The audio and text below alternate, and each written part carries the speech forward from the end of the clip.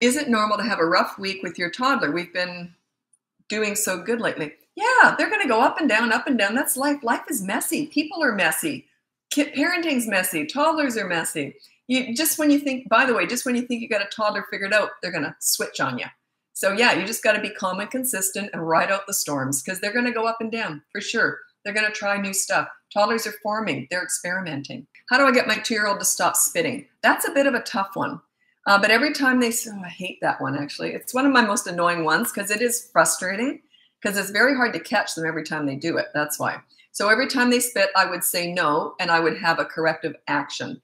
You decide what that is for your house. Just decide what that, say no. And a corrective action is not throwing them in a corner or anything like that. You might take a toy away or something, and then you say no, but then you don't keep talking to them. It's that talking afterwards that messes you up. You just say no and then have a corrective action, no words. How to act crazy with a 2-year-old. Should I just wait until he's 3? Oh my God, 2-year-olds are a riot. Every laundry day, which was every single day, I did laundry every day. I'm a fuss fart. Anyway, every single time I did laundry, those kids would run and scream, because they knew that mom was going to put all the underpants on her head and chase them around the house.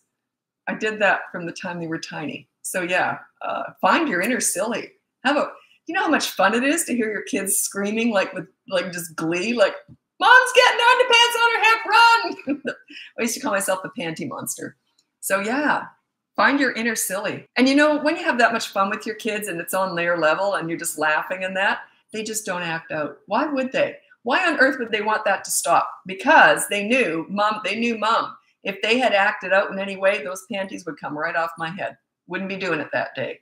So you see, that was part of my leverage, was because I was fun. And when I worked with kids, that was my leverage. It was I was fun or funny with teenagers. So I use humor and fun. And then if they act out, I pull that away a bit. So, and they want fun because they're embarrassed. When you're fun and you like them and they like themselves when they're with you and it's all fun, they don't want to lose that. They want to hang on to that. That's why they want to please you. But you don't want obedient little soldiers. That's different. You want them to make good choices. There's a difference. You don't want them, because someone said, my 16-year-old feels he has to impress me. It's not what it's about.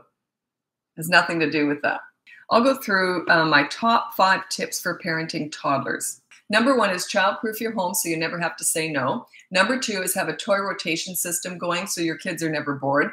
Number 3 is connect with your kids in their world. You don't connect with your 3-year-old at the nail salon. You go to the park and roll down the hill. They look at you differently when you enter their world. You start to become a leader.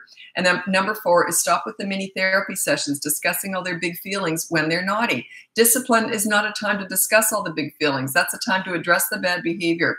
You focus on the good kid. That's when you talk about all the feelings and everything. But while they're acting out, you don't have therapy sessions with them. It's ridiculous. So yeah, no therapy sessions. And number 5, because they're about consistent corrective actions. They're not about words when you're disciplining.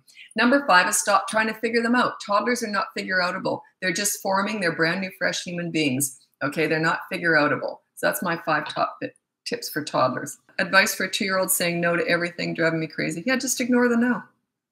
Just ignore it. Take action. So I can't think of an example. It's one of those things, I got too many ideas in my head. I get all muddled up.